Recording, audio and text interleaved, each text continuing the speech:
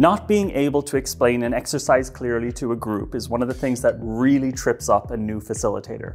Or even facilitators that have been doing this for years sometimes don't know how to explain an exercise. And that's because they don't have a formula for how to explain things. The video that I'm about to show you, it's a clip from our course, Workshop or Master. I'm going to show you the exact formula for explaining how to run an exercise. Any exercise that you can think about in a facilitated session can be explained using the formula you're about to see, and I really hope you find it useful. Let's get into it.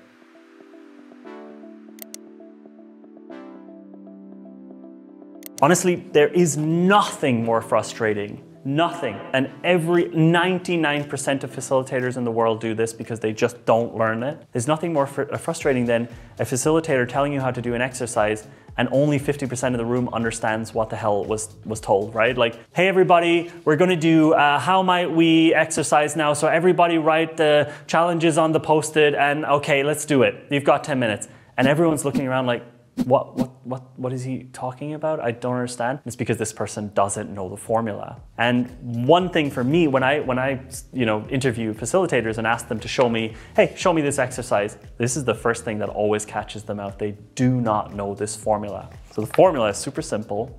It's what, why, and how. What is the exercise? Okay, what is the exercise? Why are we doing this exercise? How do you do the exercise?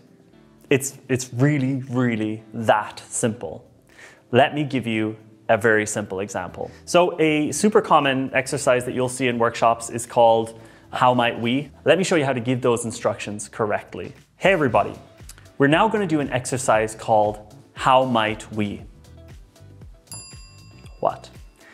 How might we is a very simple exercise that's going to allow us to turn challenges and problems that we have into very clear statements that we're going to be able to use to create solutions from. We're doing this because we need a system, we need a standardized system to create solutions from. Why? Here's how you do it. You write HMW on the top left of your post-it like this.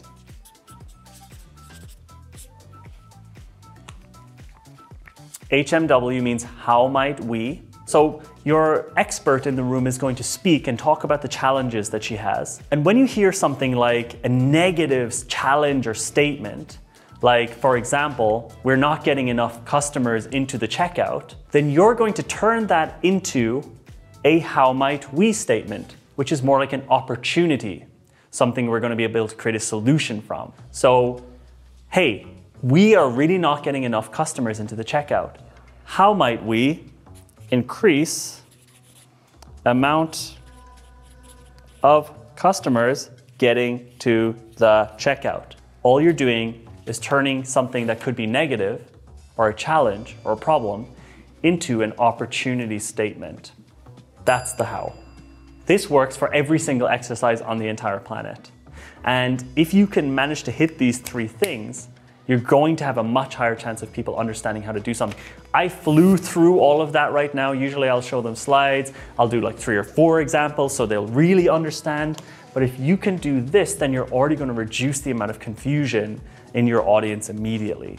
Now, a really important thing to understand is that this what, why, how, and especially the why, can also connect to previous exercises and the next exercises.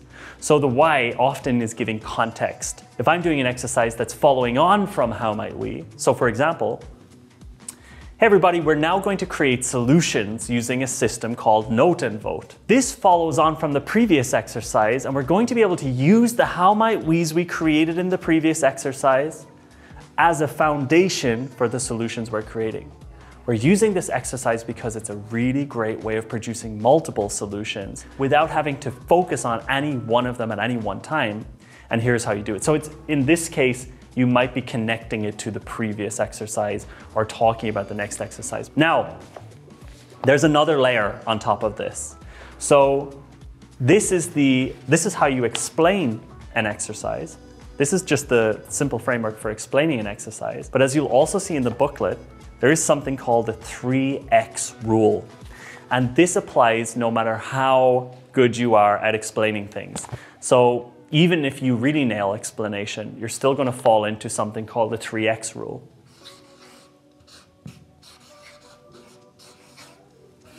And this goes for explaining anything. And here's how it goes. Basically, the first time you explain something, 50% of the audience will understand it. The second time you explain something, 75% of the audience will understand it. And the third time, you get to 95%. That sounds really, really crazy, but you need to describe things to people 3 times before almost everyone in the room actually understands how to do something. And for me, that's why when I'm doing something like the How Might We exercise, especially when I get to the how section, I'll show 3 or 4 examples of exactly how to do it. I don't assume just because I did an okay job of explaining it that everyone got it. Some people weren't listening. Someone was doodling. So you really need to explain things 3 times before most of the people in the room will actually understand. So don't beat yourself up or don't think the audience is stupid if you do a great job here but they still don't understand what you're talking about. You're still going to need to repeat yourself up to 3 times before people really get what you're talking about. Now, this doesn't mean I need to repeat the what, why, and how 3 times really specifically in detail. What I can do is say what, why, how in detail, then summarize it, and then show a couple of examples of how. This 3X rule is going to apply no matter how clear you speak, no matter how well you do this, no matter how easy the exercise is. And the problem is, if you don't listen to the 3X rule, what's going to happen is that people they're going to be too embarrassed to say they don't know how to do the exercise. They're going to do it, but they're going to do it wrong.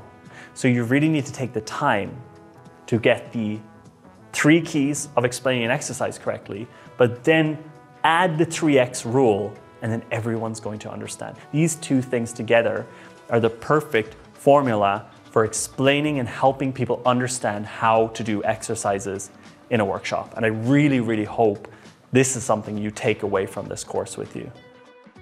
Okay, so I hope that formula for clear instructions was useful for you. If it was useful, let us know down below if you want us to make more videos like this for facilitators who want to absolutely nail it. Now, if you're a facilitator, if you like that video, if you want to get into the whole facilitation game, especially if you want to make that your career or if it's already part of your job, but you want to make more money with it and get more clients, down below, I've created a 1-hour free training that's going to teach you the methods that the top 1% of facilitators in the world use to become the top 1% facilitators. So if you're interested in facilitation as a career, click that button down below or hit that link down below, and I'll see you in the free training. See you later. Bye. Ah!